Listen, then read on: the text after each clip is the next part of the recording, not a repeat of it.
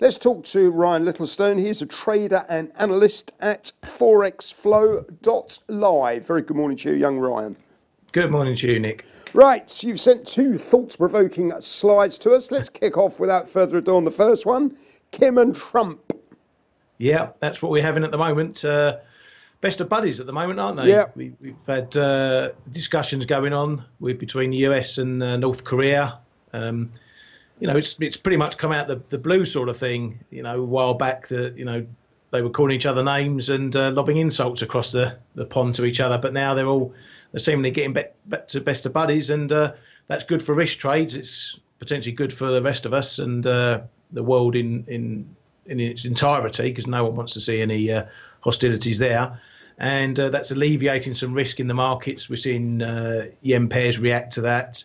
And it's just becoming some more favourable conditions for markets to get into. And that's a good thing. Okay. Well, let's talk about 10-year money. Second slide, the US 10-year yields. Obviously, lots of market commentary on this. This has scared the market beginning of the year. Obviously, the inflationary pressures. What are the technicals and indeed the fundamentals suggesting to you, Ryan? Well, this really we got this second leg only really last week. Late last week, suddenly, US bonds started ticking up again, and the market's focus started to shift to that big 3% level again. Yeah. We've tested it this morning.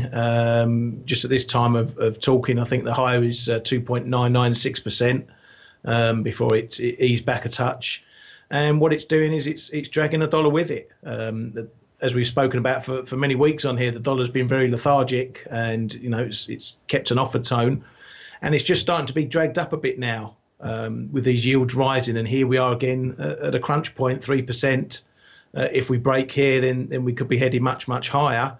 And of course, in the FX space, that's going to have a big effect on things. And today we're seeing a resumption of last week and dollar strength and everything else offered against it. So very big trade at the moment, and for FX markets we're just sitting and watching because the fundamentals behind it are a bit different. But what we're also seeing is we're seeing the knock-on effect is bigger in different pairs. I mean, take cable. Obviously we were set up beginning of last week up into 143, three big data points: CPI, retail sales, and the jobs report.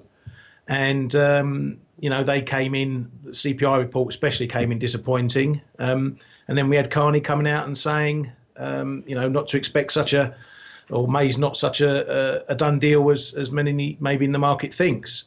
Add that together with this bond move, and cable suffered a double whammy.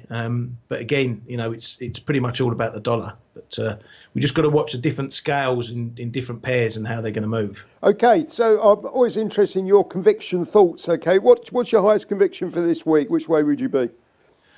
At the moment, you've got to go with the dollar.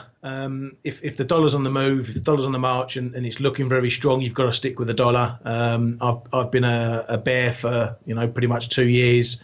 Whether this is a long-term change or not, you've got to go with what the price is telling you. At the moment, the price is telling you buy the dip in the dollar. So that's what you've got to go with.